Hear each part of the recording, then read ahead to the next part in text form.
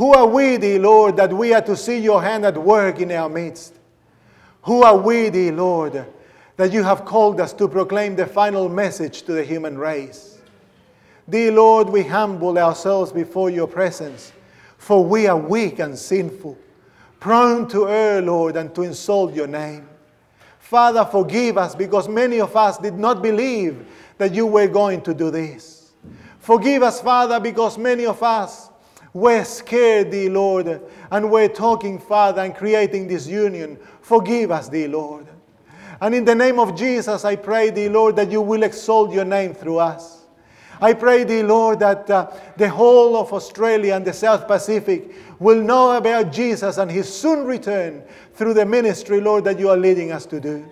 May no man be exalted through this, Father. May no human being take honor and glory. But Lord, may your name be exalted and glorified forever.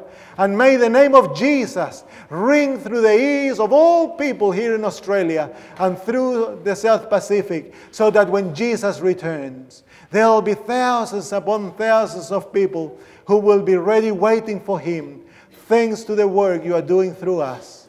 In Jesus' precious name, amen.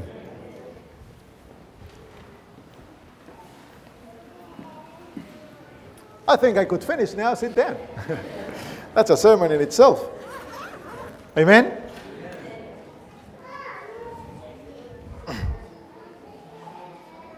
Open your books in the book of Job. Now, did you see our brand new lectern? You can't even see it. The deacon came to me this morning and said, "Are you going to need a lectern?" I said, "It's already there." I said, "Oh yeah, I haven't seen it. It's here, you see. It's nice and clear." So for those who preach, you can't shake your knees anymore, because everyone will see it. Come to the book of Job. No, not Job, Joel. Joel. I've been studying the book of Joel this week, and it has made a deep impression in my mind. And I'd like to share some of what the Lord has impressed my mind with as I've looked into the book of Joel. Now, the book of Joel is a very interesting book. The name Joel means Yahweh is my God. And the very name sets the context for the book.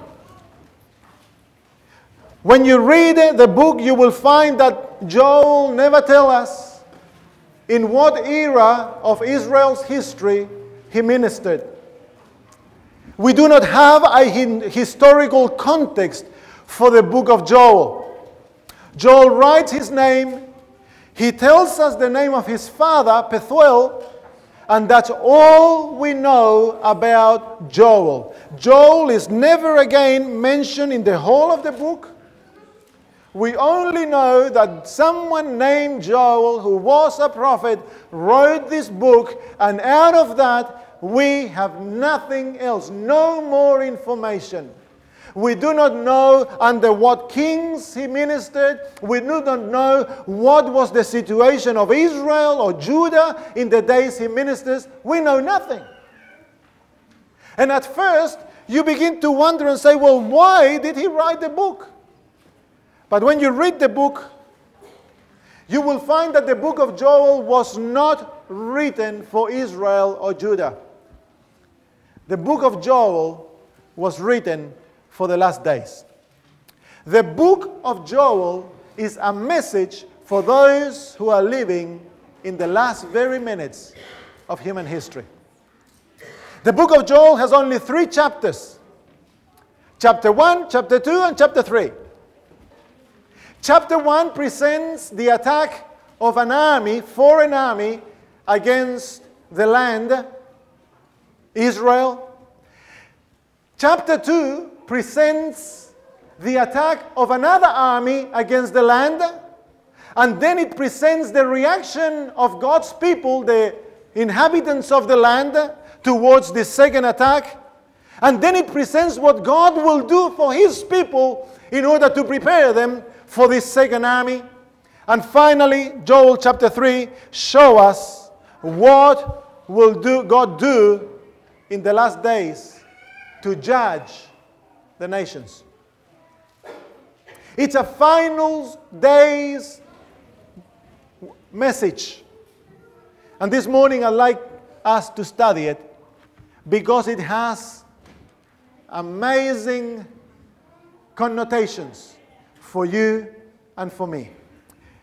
Chapter 1 of Joel begins saying, the word of the Lord that came to Joel, the son of Pethuel. Hear this, you elders, and give ear, all you inhabitants of the land. Has anything like this happened in your days, or even in the days of your fathers? Tell your children about it. Let your children tell their children, and their children another generation. What the chewing locust left, the swarming locust has eaten. What the swarming locust left, the crawling locust has eaten. And what the crawling locust left, the consuming locust has eaten. Awake, you drunkards, and weep, and wail, all you drinkers of wine, because of the new wine, for it has been cut off from your mouth. For a nation has come up against my land, strong and without number. His teeth are the teeth of a lion, and he has the fangs of a fierce lion. He has laid waste my vine and ruined my fig tree. He has stripped it bare and thrown it away. Its branches are made white. Lament like a virgin girded with sackcloth for the husband of her youth.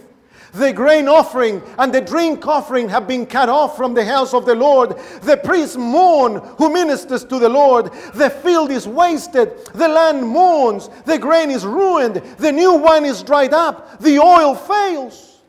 Be ashamed, you farmers. Wail, you vine dressers, for the wheat and the barley, because the harvest of the field has perished. The vine has dried up, and the fig tree has withered. The pomegranate tree, the palm tree also, and the apple tree, all the trees of the field are withered. Surely joy has withered away from the sons of men. Gird yourselves and lament, you priests. Wail, you who minister before the altar. Come lie all night in sackcloth, you who minister to my God. For the grain offering and the drink offering are withheld from the house of your God. Consecrate a fast. Call a sacred assembly. Gather the elders and all the inhabitants of the land into the house of the Lord your God, and cry out to the Lord. Alas, for the day of the Lord is at hand. It shall come as a destruction from the Almighty. Is not the food cut off before your eyes?